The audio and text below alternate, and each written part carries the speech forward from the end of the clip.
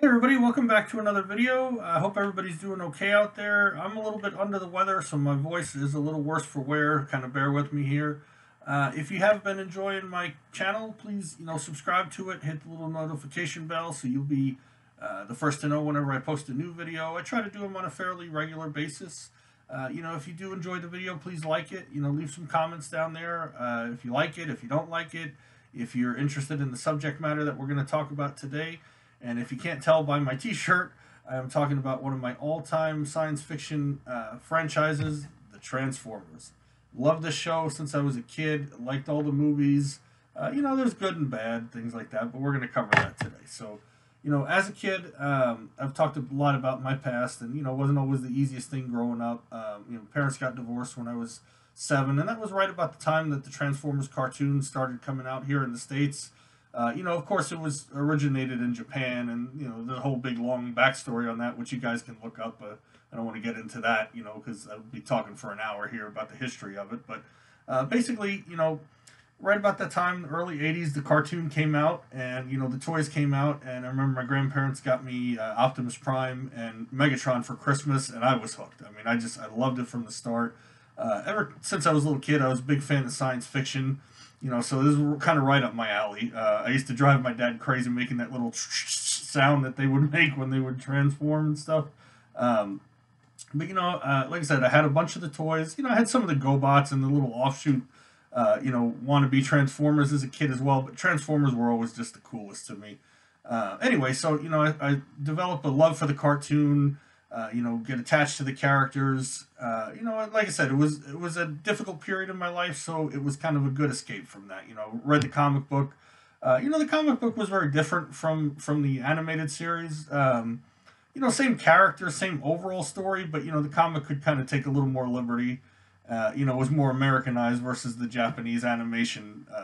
That was just kind of brought to America. But anyway, you had all your classic characters. Optimus Prime, leader of the Autobots, the good guys. This guy right here on my shirt. Fighting against Megatron. The leader of the Decepticons, the bad guys. Just so many iconic characters and famous people that were voicing them at the time. You had Bumblebee, another one of my favorites. You had Jazz. You had Ironhide, the old sergeant type character. You had the medic, Ratchet. On the Decepticon side, you had Starscream, who was like the jealous second in command, always trying to take over. You had Soundwave, the little guy that transformed into a boombox. He was always a real popular toy when we were kids. And I mean, they just had generations of all these toys. I mean, year after year, they kept coming out with cooler and different ones and bigger ones and ones that would do multiple transformations and everything. But like I said, I just loved it as a kid. I ate it up. So the cartoon was really cool. I picked that up a couple of years ago. The first generation, the box set of all the episodes. I have to go back and watch them because I'm sure, as a kid, I'd come home from school, do my homework, and then make sure it was done by time to watch Transformers because it was on like 4 o'clock every day or something like that.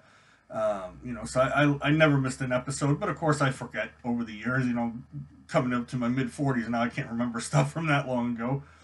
So one day when I have time, I'm going to go back through the series and watch it again.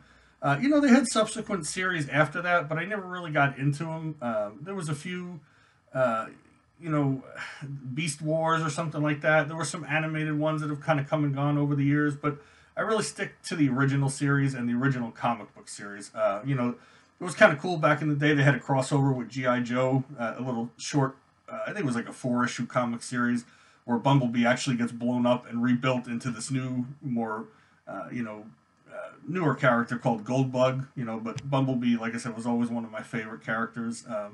Anyway, they had like 2 or 3 seasons. I think it was two seasons or something.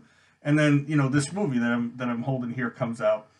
Awesome movie, but I was like 9 years old when this came out. It was pretty traumatic because you got to understand these franchises are made to make money. The comic book, the animated series is just a tool to sell the toys.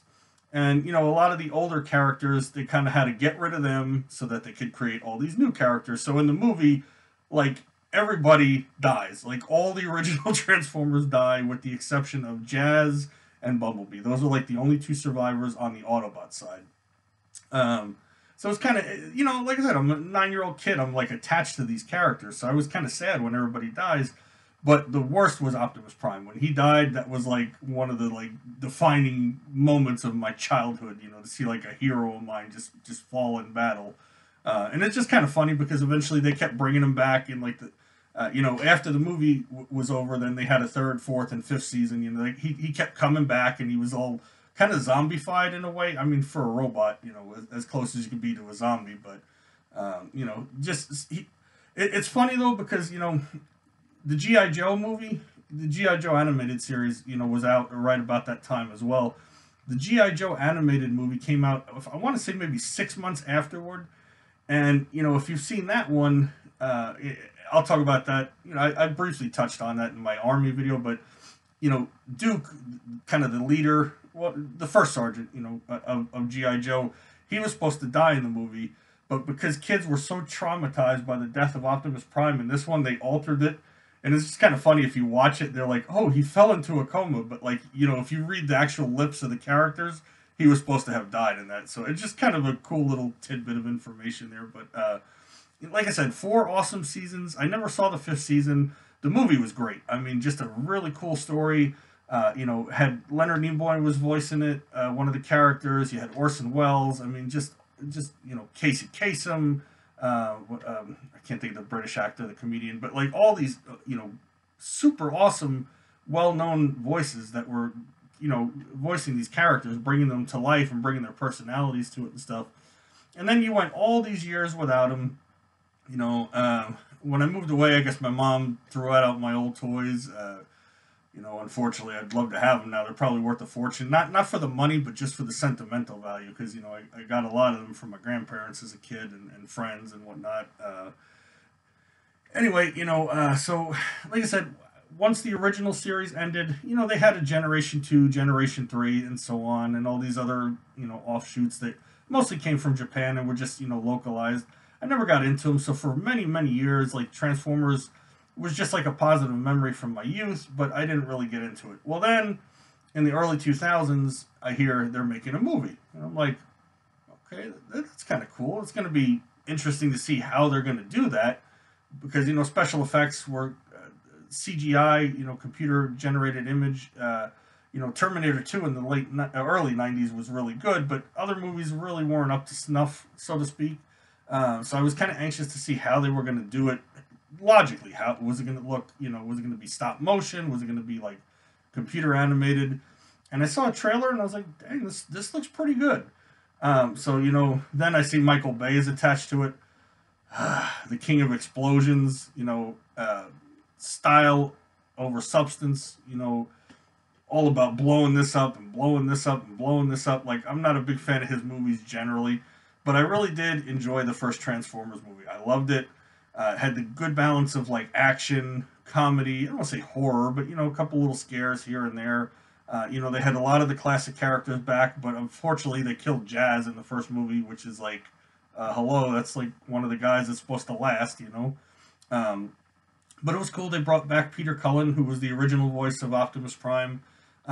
They couldn't get Frank Welker. I think he was having issues with his voice. He was the original voice of Megatron. If I'm not mistaken, he played some part in it, but he wasn't. I think it was Hugo Weaving, from the Lord of the Rings, the elf dude that, or Mr. Smith from Matrix that did the voices there. So, excuse me. God, I'm sorry, guys. Like I said, I'm a little under the weather here. But I really enjoyed the first Transformers movie. Really exceeded my expectations for a Michael Bay movie, at least. The second one, I really wasn't crazy about it. I mean, I think they went a little too far off the beaten path. They threw a little bit of like ethnic Transformers in there, which was kind of really insensitive, let's just say, and stupid. So luckily they dropped those characters for the ongoing series. Third one was okay. Then I think there's been like 4 or 5 now. I lost track of them. They were all pretty decent except for the second one. I mean, I went back and watched it. And I liked it better the second time around, but I think the first one is still the best. But then Bumblebee did get his own spin-off movie recently. It's set in the 80s, which was kind of cool, and I thought that one was pretty good. I don't know what the future plans are for it, if they're going to keep making Transformers movies. There hasn't been one for quite some time, but they were pretty cool. It was cool to see them back. To see my childhood heroes make a return. Like I said, it's just a franchise I've always loved. Always loved the toys. It's a positive memory from a difficult time in my life. It's like visiting with old friends, kind of when I watch an old movie. Like if I watch this old movie, or if I watch one of the old episodes, I just reminisce about a better time. So I just wanted to share that with you guys. It's a little bit shorter than my usual videos, but I could go on and on, but I'm just basically covering the gist of my love for the Transformers. So if you guys enjoyed this video, please leave a like. Definitely leave a comment. Tell me if you're a fan of Transformers, something you like about them, something you don't like about them, something you like about this video, something you don't like about this video. And we will see you in the next video.